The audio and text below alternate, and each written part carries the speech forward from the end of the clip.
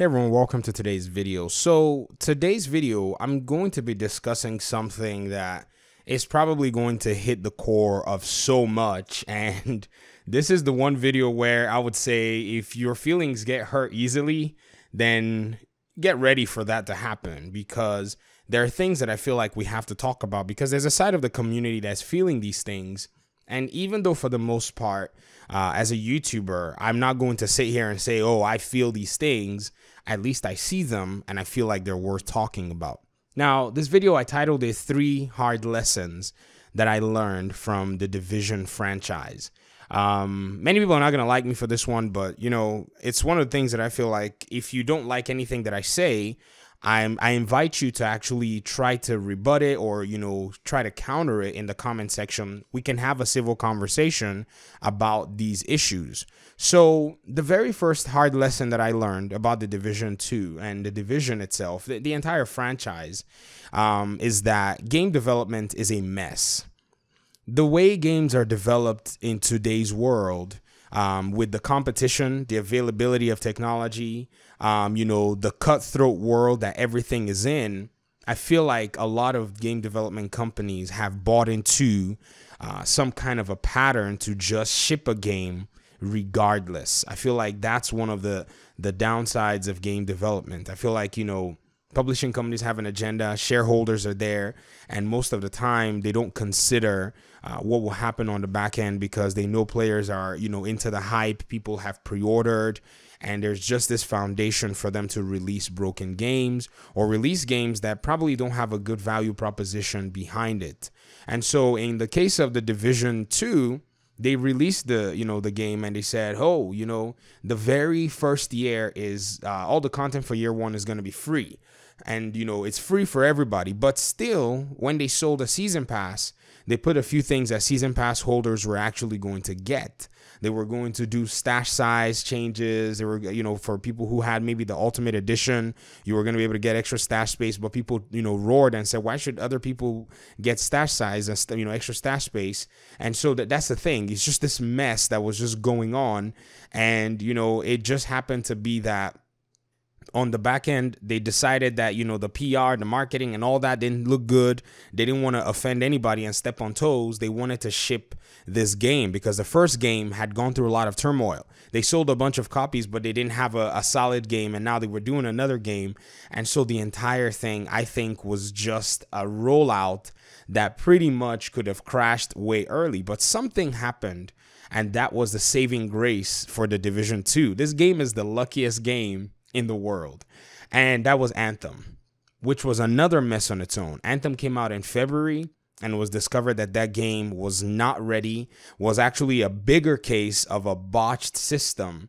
And so what you had was everybody focused negative attention on Anthem, and somehow Tom Clancy's The Division 2 scaled through.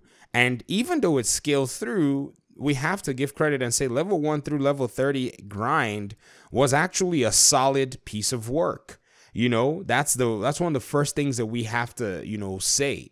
And so with all of this, the game still kind of came out, you know, strong. And then it was discovered the end game content that they were talking about when they were marketing the game was not ready. And that's exactly one of the problems that a lot of people had initially. But people waited. They farmed all they needed to farm. They kind of stayed in with the whole, game sequence and release cycle. And then they started to drop the raid, and then they started dropping the episodes. And a lot of people said, is this what we paid for? 7-day early access, classified missions and whatnot. These classified missions are even time gated. So something that you paid for, you have to still wait for it. Even though it's exclusive to you, it's exclusive to you for one run, which is really weird. And so already that was a failed proposition. Already that was just right off the bat. The year 1 pass, I think, is the biggest failed proposition ever, because they charged money for it. And in that sense, that did not fulfill, in my opinion, what say an extra $30 or $20 should have fulfilled. Because if you think about the comparison of the year 1 pass, the game was maybe $50, $59.99, $60, $69.99, and you paid $120 for this game. You got a few extra items, but then other than that, the New York expansion is only worth $30, and that's supposed to be 5 missions, all these really cool stuff, new exotics, I mean, which is going to be coming for, I think be available for everybody. But there seems to be a whole lot more for $30 than there was for your $60 extra that you paid if you paid for the Ultimate Edition. So that's where the scales don't match, and I feel like that was a hard lesson to learn. Now, I bought the Gold Edition because I don't buy Ultimate Editions of games. As much as I'm a YouTuber, as much as I'm a fan, I don't buy Ultimate Editions because I'd always been kind of cautious from hearing stories of people who bought Ultimate Editions, or it was gold in the Division 1. I don't think they had an Ultimate Edition then. I think it was just a Gold Edition that cost about $110. And I heard people telling nightmare stories, and that's when I was like, I'll stick with the middle ground, which was the gold in this case, and I paid $80 or so, or $90 for the game because I also wanted to get the early access. So from the perspective of a YouTuber, I was fine. I'm going to be honest with you guys. You guys are great. You're amazing. You watch videos. And so there was a turnover, for getting that money back. But if you think about it from a consumer perspective, even though you may not, as a YouTuber, you may not be in that situation, just take a pen and a paper and do the math. And that's when you're going to see why people feel like they got cheated in that proposition.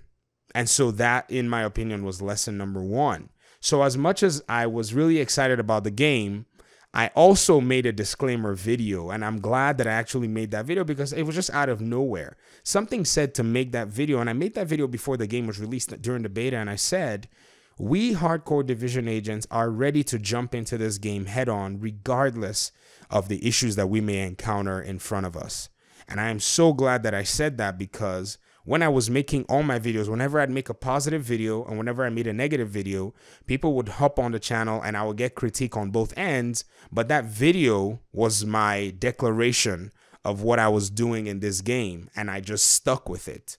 And it's taught me a very, very, very serious lesson that whenever I'm going into something, I need to kind of define what it is that I'm stepping into, because even though I may not know, I need to at least tell myself, okay, if I'm going to be stepping into this mud, I need to be willing to say I was stupid enough to make this mistake or smart enough to follow this proposition. And so that was lesson number 1, 7 minutes. You see where this video is going? Lesson number 2 is that no game is perfect. I wanted this point to actually be lesson number 3, to do like the sandwich method, and slap the most thick critique in the middle of the video. But I thought, no, that needs to come to the end. And, no game is perfect. If you go look at every single game, they have their quirks and they have their qualms. But what is, important is if a development team / publishing company is interested in serving their community, then they will deliver a close to perfect game in any sense, because they have to go back and do things that will make, the community happy. They have to do that. I remember when Mortal Kombat 11 came out, you could tell that there was a little bit of greed in the implementation of how they wanted to do the microtransactions, because these games, they usually work with an in-game economy. You don't have to spend any money in these games, honestly. You can grind and just play, and over time you can earn almost every single thing in the game. Almost. You can't earn everything, because some things are based on merit, like you have to fight and get those things by playing the game. Some things you can buy from a store. But having gone back to look at Mortal Kombat 11, the way they did it, when people said this is a grind economy, they came out on the forefront. They gave out a whole bunch of currency and said, we don't want players to feel like there's a grind fest. Even though we want you to work for these things, we respect the community, and the community is not feeling like they're respected. Well, this is how we're going to make it right. They stepped in front of it and they handled their business. Many times, games like these, The Division taught me a lesson that not every developer is actually like that. Sometimes development teams cannot break away from the corporate mold and, calm the flames initially. Massive is one of those studios. They follow their timetable and their agenda, and this can be very frustrating for a lot of players. On the back end, this whole year 2 stuff was happening. I was making all these videos and I didn't know, but having had a little bit of experience with them, it was kind of still under my mind somewhere, but just a small light of hope that these guys were working on this game. Because a lot of people kept commenting on my videos saying, I just don't feel like they have this game on their agenda. I feel like they're moving on to next gen. I feel like they're moving on to Avatar.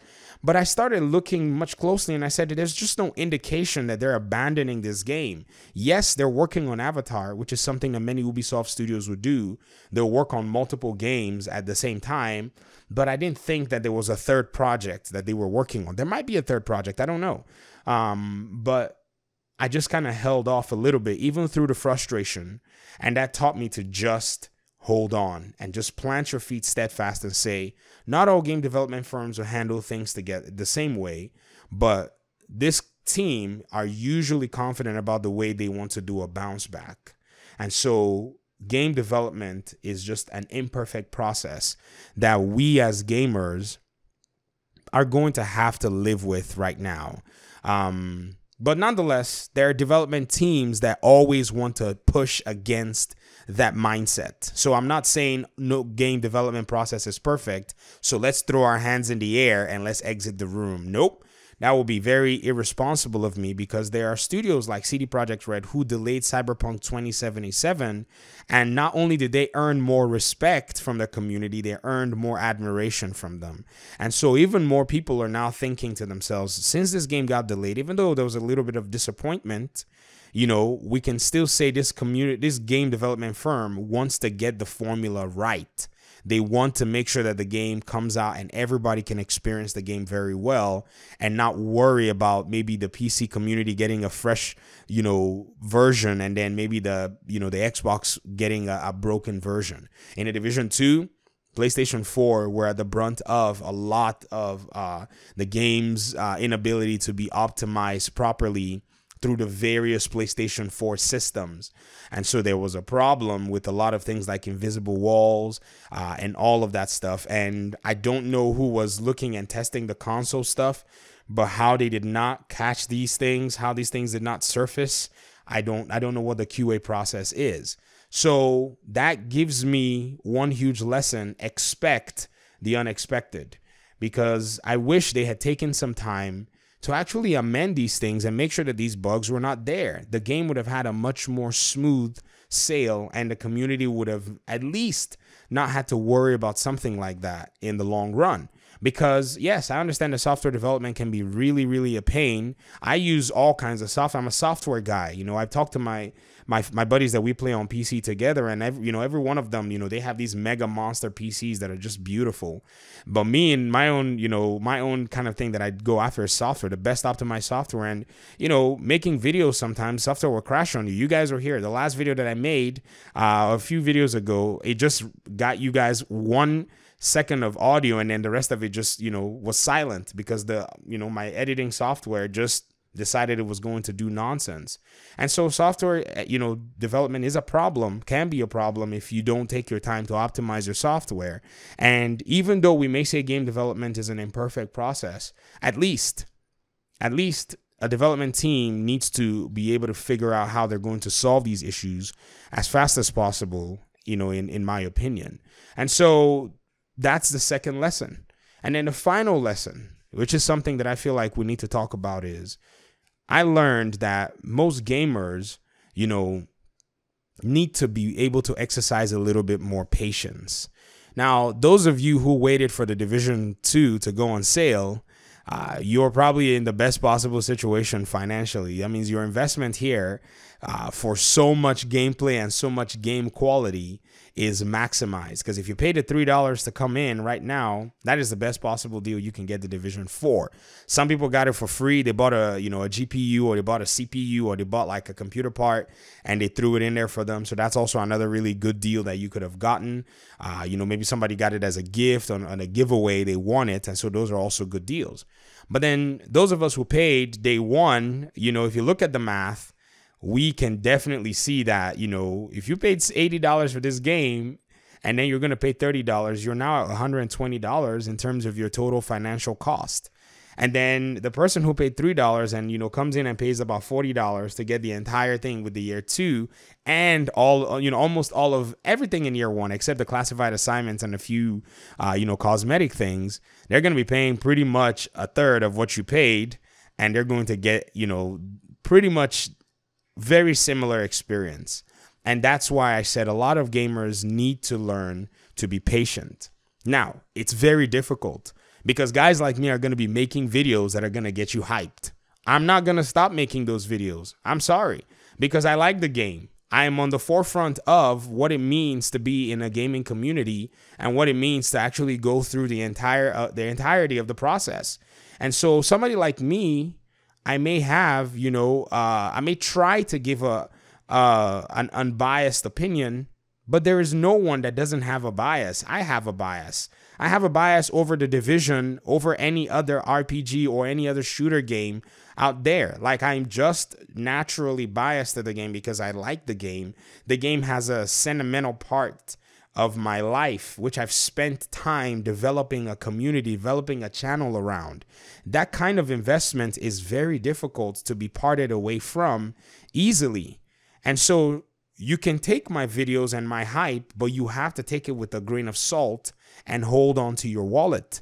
Because even though day one, I'm one of the guys that, you'll be expecting to go ahead and take one for the team, that's exactly what my job is. I go in there, I check it out, I take one for the team, and you come out and say, okay, how does it look? And if you see how it looks, then you can say, sure, okay, I'm going to jump right in. We're supposed to be the test subjects. That's what I think YouTubers are for. That's what I use YouTubers for. Even other YouTubers who cover other games that I might be interested in playing, all I do is I just sit there and just listen to them, watch them play the game. If I like the game, I go for it. If I'm not sure, if I don't like the game, then I put the game aside. And so what I would say is trust but verify. Another thing too is even holding on to your money. If the hype is really, really strong within you, you're most likely going to get a sale. Go look at every major release that came out in 2019 and look at from the day they came out all the way through even 3 months after they came out. Go look at every major game and look at their price points from release to 3 months and see how much of a discount these games got. The Division came out in March, and by December, the game was literally, you could get your hands, on the game for about $5 on the Epic Games Store. Even now, it's been a year. So in 12 months, this game went from a $60 price tag and lost over 90% of its value. Now, in our eyes, we see that as a bad thing, but in the developer's eyes, it's a way to get more people into the community. Financially, depending on who you're looking at, some people may feel like, oh man, I paid $80 for this. Well, the developers may say, well, $3 makes sense for people to come in. The YouTuber would also be like, it's also a good deal because more people coming in will watch my video. So like I said, it's a very weird dynamic, and we all have to call all these different situations out to be able to get a better understanding for what's actually going on. And so these lessons are very hard lessons that I think I'm going to carry on to, different experiences in terms of gaming, because a lot of people get burned and a lot of people, get into the excitement and invest in something that they might not be necessarily clear with. And so I've seen a lot of comments of people saying, I'm not buying this year 2 pass. I'll pass. I'll wait for a sale.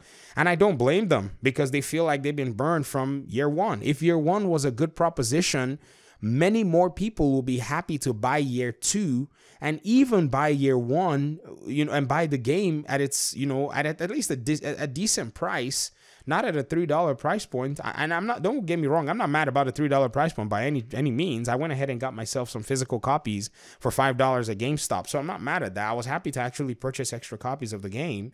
But I'm just saying that as a community, we need to be very cautious. A community of gamers, we just need to, hold off a little bit sometimes and then just let the YouTubers make the mistakes. That's what we're here for. You guys are most likely going to even pay us for doing it because you click our videos and you watch it. That's how you pay us.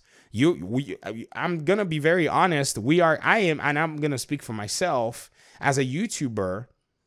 Our work is impossible without a community. So we are kind of, de facto employees of you, the viewer. I know it sounds weird. You know, we're kind of our own bosses. We can make videos when we want, but if you don't watch them, then it's a futile effort. So that's, you know, a very solid lesson that I feel like as players we can take on. Now, if you're a hardcore fan and you don't care, then you know the drill. You're probably already pre-ordered. All you're just doing is just listening to me and smiling, saying, you know how it is. And I feel you, man, because, you know, I'm also going to be getting my copy. I think I'm going to get it like a day before. I usually buy my games.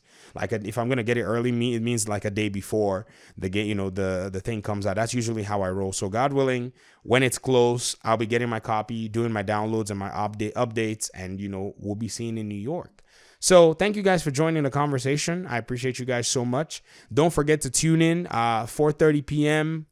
You know, Central U.S. time. I'll be bringing a premiere for you guys almost every day of the week.